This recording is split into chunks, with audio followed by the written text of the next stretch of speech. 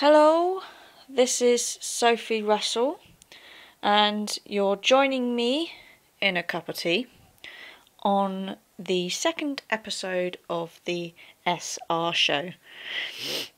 And it is the 8th of October 2016. Along with my cup of tea, I'm having Cadbury's Dairy Milk.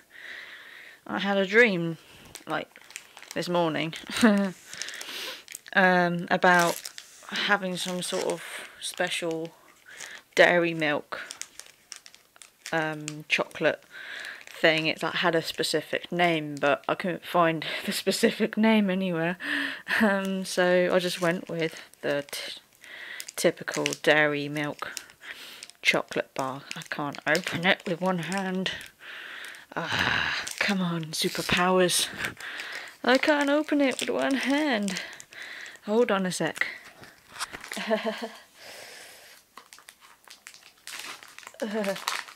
Okay, I'm opening it. It's opening. Whoa. Break. There we go. Hey. Okay. So yeah. I did my first episode roughly about a week ago, and I quite liked it. I quite enjoyed it. Of course I messed up because I did the first time I tried it I accidentally deleted it, and I'd spoken for probably about 40 minutes, 50 minutes. So, reluctantly, well, not sort of reluctantly, if I didn't really want to do it, I wouldn't have bothered, but, yeah, I did the second bit, and yeah, I think it came out better, actually, than the first time. I managed to get to the point, rather than drone on. But yeah, if you're new to this show, basically I'm just going to be talking about anything and everything. I'm going to be as candid and, easygoing as possible. Chill.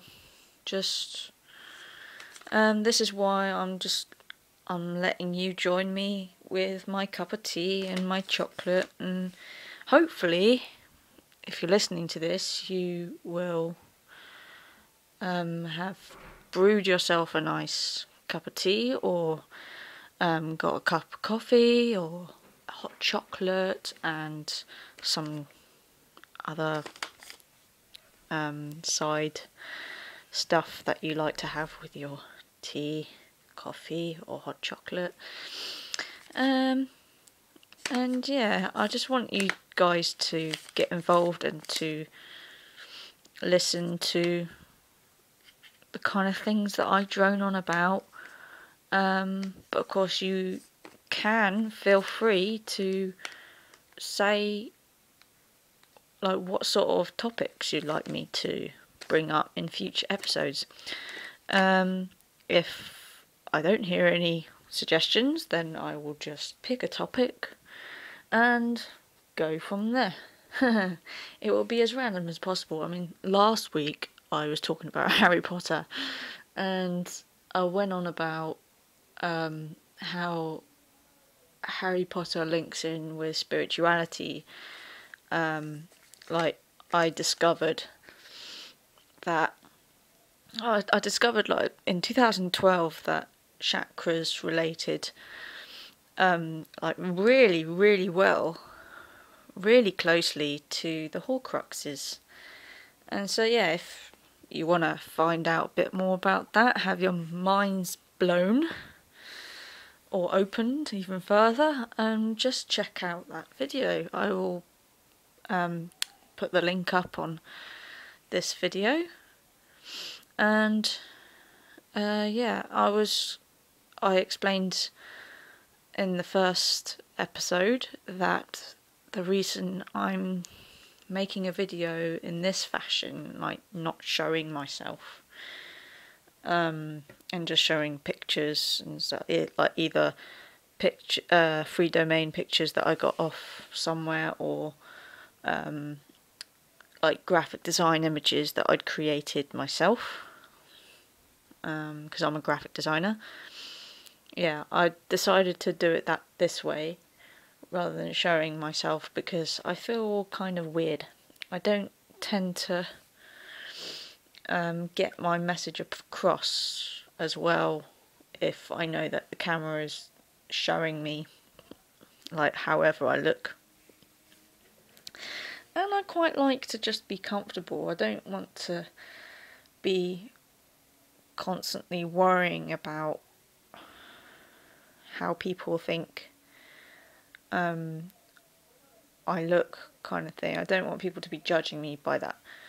I like to just, sit around in my pyjamas, t-shirt, and I don't like to put makeup on or anything. I don't bother with all of that, so that's part of the reason why I was just like, okay, just audio, that's all we need. And so this is going to be like a typical, classic podcast style sort of radio talk show, but I'm doing it on YouTube. It's going to be a YouTube podcast, like a Ucast or something like that. That could be like a new saying. So yeah, hang on. I'll just have a sip of tea,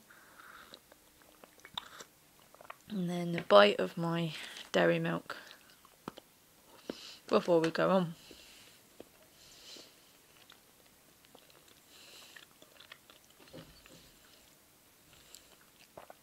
Okay. So, in this episode, I'm going to go on from the Harry Potter topic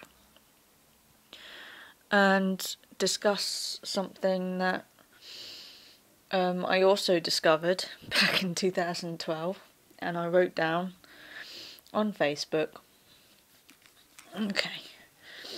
This is getting a bit more kind of religious territory,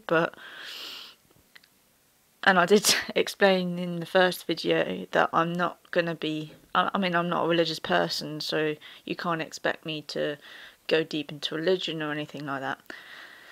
But,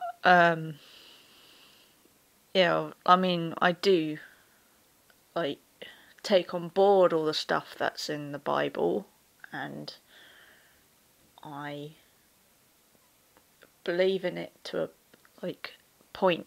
I don't take it as seriously as some people might, but I do know deep down that there's some kind of relevance about it,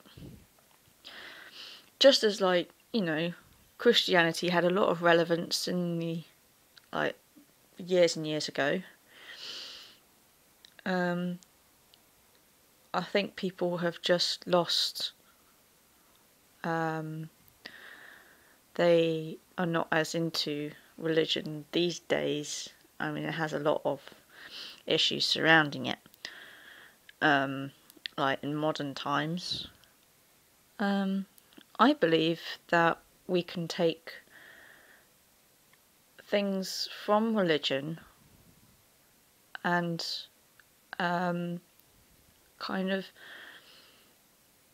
incorporate it into what else we might have learnt in recent years, or what we may have picked up, just kind of in a kind of new age way, in your own spiritual space.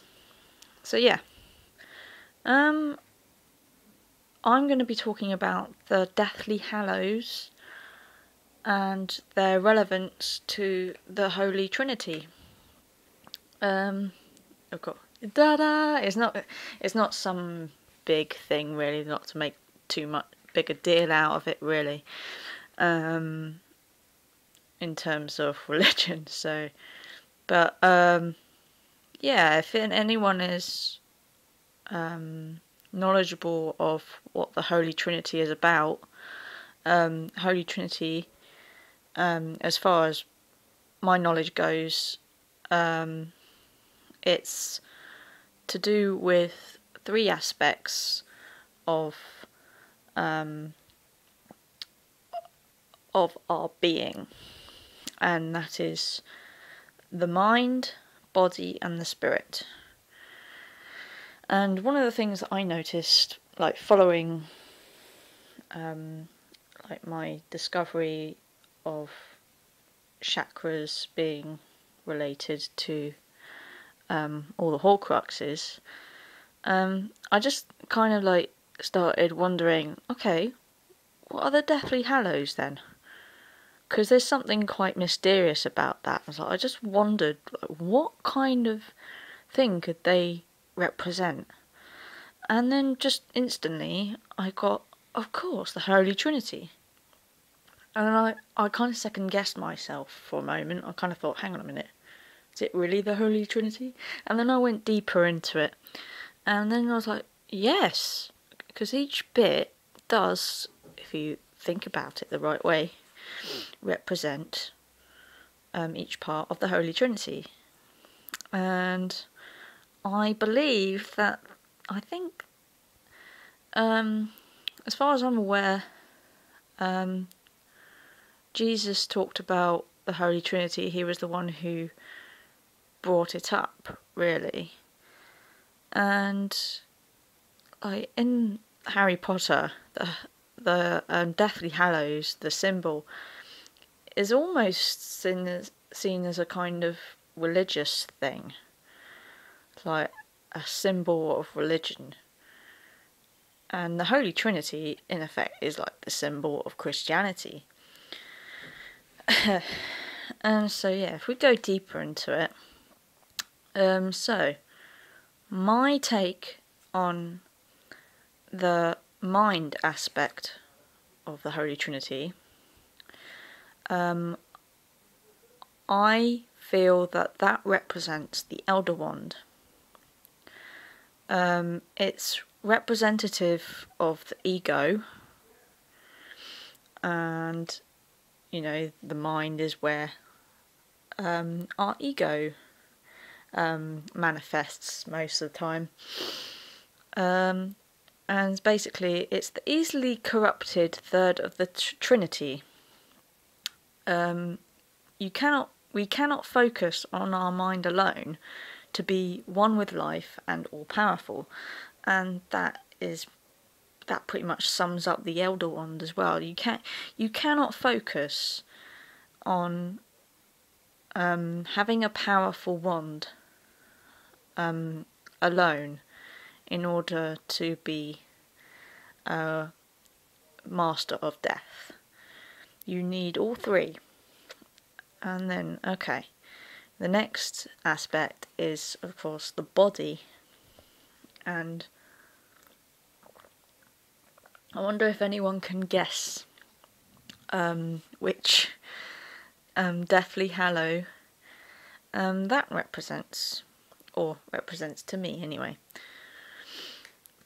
Well, I put down that it is the Resurrection Stone. It's representative of earthly attachment, and if we grow too attached, we are never complete and grow sad and even resentful. No matter what, you will inevitably have to let go of your body to be truly happy. And yeah, so that's, I think, if you really think deeply into it, it definitely talks about the resurrection stone, because, you know, if you go back to the story, the tale of the three brothers, the brother who used the resurrection stone to recall his loved one, he grew sad and eventually wanted to kill himself in order to be rejoined with his loved one, to detach himself from his body. That was the only way he could be happy. So yeah, and then we got the third aspect. I think, I'm not sure whether there was any kind of discussion brought about by Jesus in the Bible or not, like to do with the fact that the Spirit was the best part of the three Trinities. But obviously, like, the Spirit for me represents the invisibility cloak, and it represents protection, like divine protection. We receive it tenfold only when we learn to channel ourselves through our spirit. We become, in a sense, invisible to our evil prey, and even if they attack, we cannot be harmed. Yeah, that pretty much sums up the invisibility cloak. And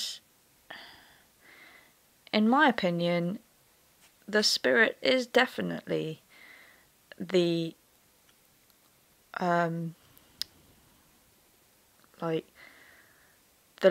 less easily corrupted. Well, it's not really corrupted. It's not easily corruptible at all. It's the strongest of the Holy Trinity. Because if we're focusing on our spirit, we are pretty much safe, or keeping ourselves safe from death. We are learning to be invisible and not making ourselves obvious to evil. So not making ourselves easy targets, so to speak.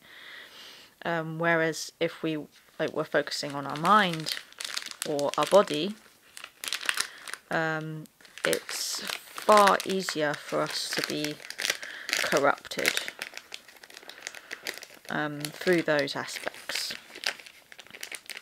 So yeah, this one was quite short and simple compared to the chakra one. I don't know much else to talk about in this episode. Perhaps we can go off on a little tangent. I'm not sure. How long have we got to at the moment? Oh, it's only about 17 minutes. But yeah, maybe if you want to comment about the whole Deathly Hallows Holy Trinity thing, like below, I welcome like all your thoughts and beliefs.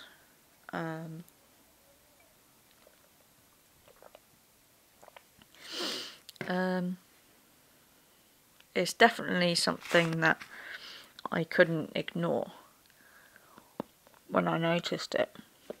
And it does make you think of Harry Potter in a whole different way. But I think the Deathly Hallows being connected to the Holy Trinity, it's still kind of like an subject. Because even once you figure that out, it's like, okay, so what does that mean? What does that... So if we look like, what kind of relevance does it have in the story? I don't think it... I mean, I can't imagine, like I said in the first one, I can't imagine J.K. Rowling like deliberately set out to make it like the Holy Trinity, but you never know. It's not something that's like really obvious.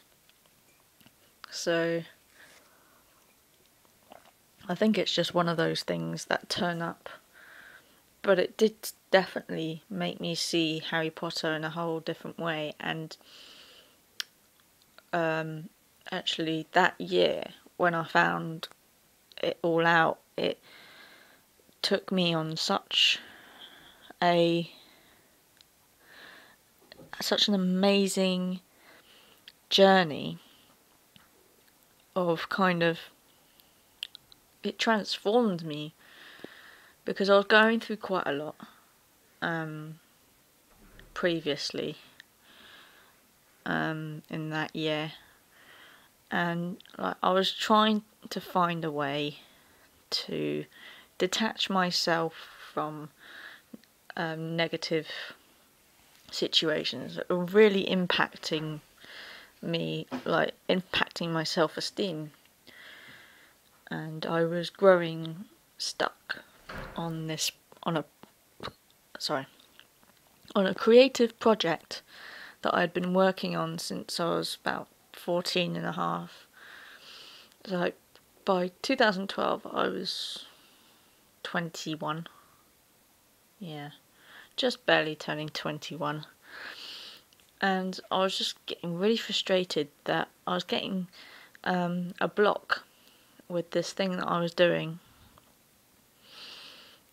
for a hell of a long time. And I couldn't figure out, like, what was it that I was doing wrong. I knew I was kind of being a bit perfectionist about it, but at the same time I didn't know how to solve that. I didn't know how to still myself. In the end, I started getting this like recurring thought that maybe chakras were very important. I'd heard of them, like, loosely, but I didn't really feel that compelled to look them up until it was just made plain obvious that I was meant to.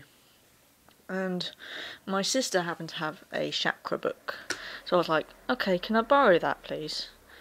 And then I went through them, and then I just kind of just put two and two together, that the chakras were like Deathly Hallows, and I was like, oh, I could go through each chakra. I don't have to like do like the typical meditation, like lotus position or anything like that. I can just kind of go through each one, focus on what that each point is, what they're trying to teach me, and like over quite a long period of time, it's probably was about a few months, I was going through each of the chakras, and I kind of knew intuitively when I was ready to move on to the next one.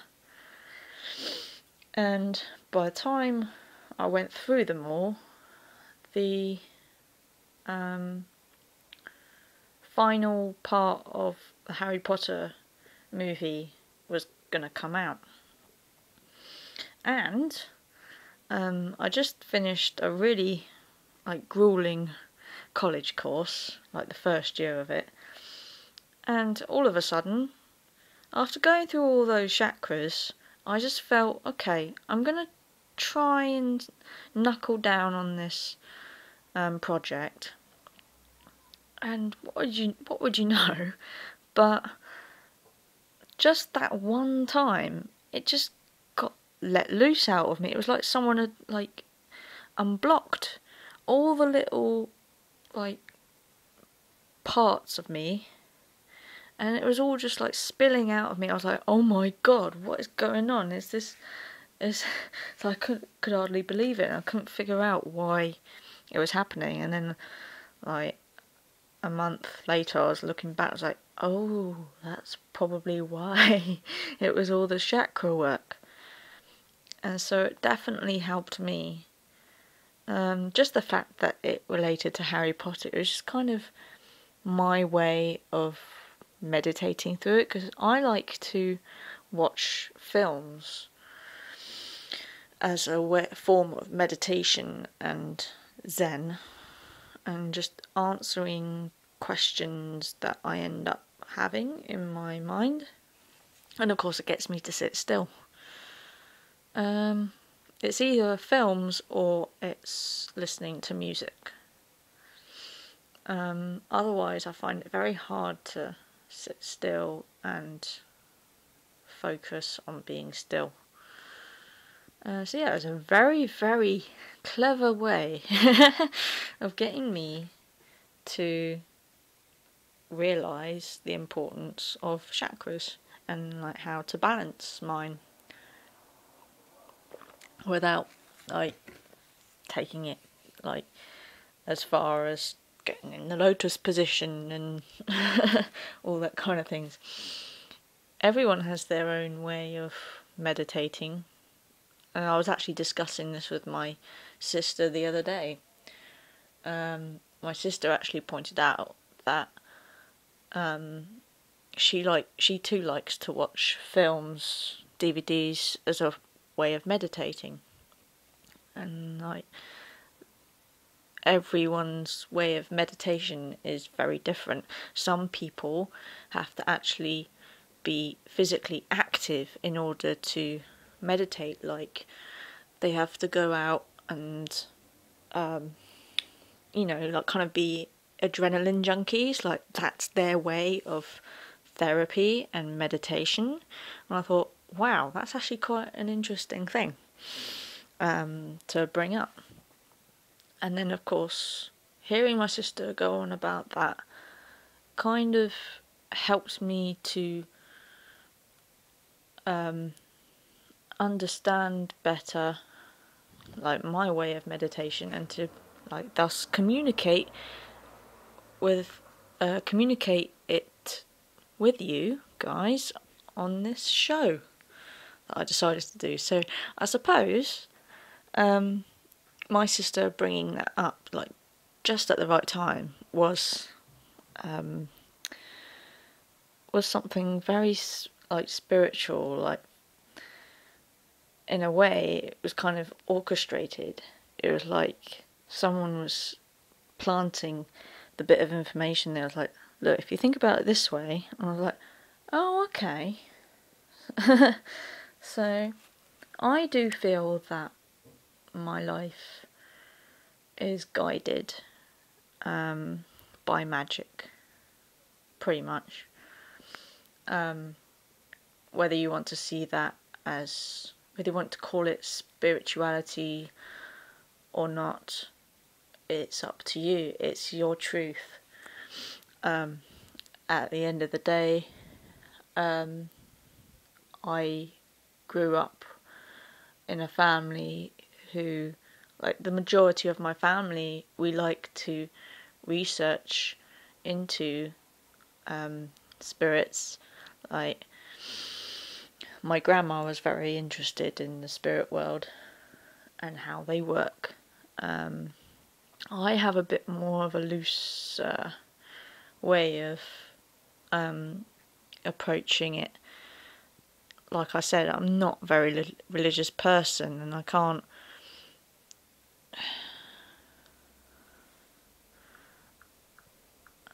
imagine getting involved in spirituality to that extent.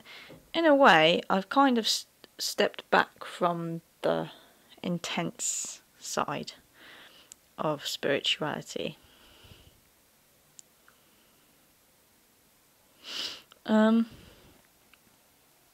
So yeah, no need for anyone to be like,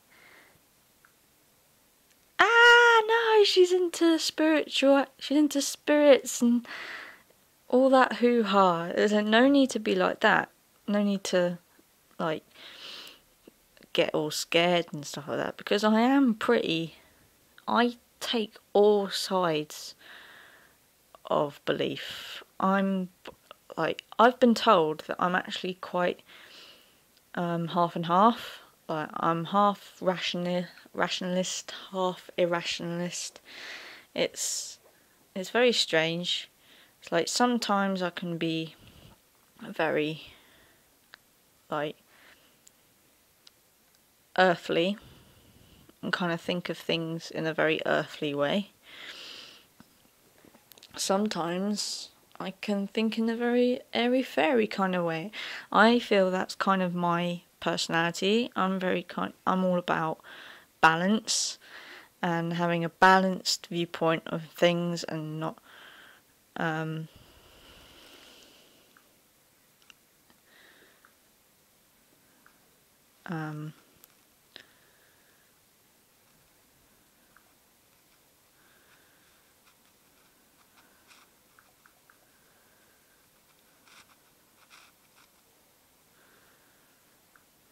so yeah, I'm getting a bit distracted at the moment.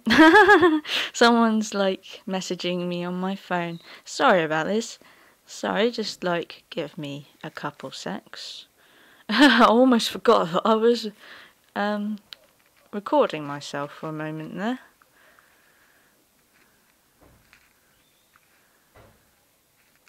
Okay, hang on. I think it might be about time to wrap up. I'm sorry this isn't as long as the previous one. Mind you, we're short on about a few minutes, that's about it. But yeah, I hope you found this episode quite interesting. The same with the first episode. I am going to be doing more of these, so stay tuned. And I'm not going to always talk about spirituality. It's just these first two episodes, I just thought I'd like mention about those things that I discovered in 2012 about Harry Potter, and yeah. And so in future episodes, I don't quite know what the subject matters might be.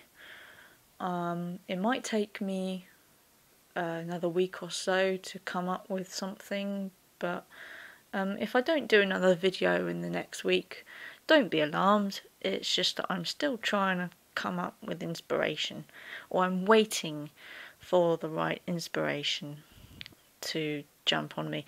I may actually even do a review episode next, like, you know, of my favourite films or type of films. That would be quite interesting, actually. I think I've already just come up with an idea. I think just looking at my massive collection and also thinking back to what I was just talking about, like films being my therapy, I could even go into like how they've helped me develop my like my way of thinking. You know, they've kind of like shown it's almost like looking in a looking glass, seeing my reflection and just seeing what's going on in my life, just watching a DVD, and they give me messages, they give me ideas on how to deal with certain things. Yeah, so they can be good therapy in that sense. But at the same time, I've learned over the years not to take films and stuff too seriously. Of course, I feel like in the media in general, people need to be very responsible about what they put in films. I think people don't understand how much of an impact the media does have on people, like psychologically. I don't think people understand psychology like enough. I think they really need to delve deeper about it in school. I certainly would have found it interesting.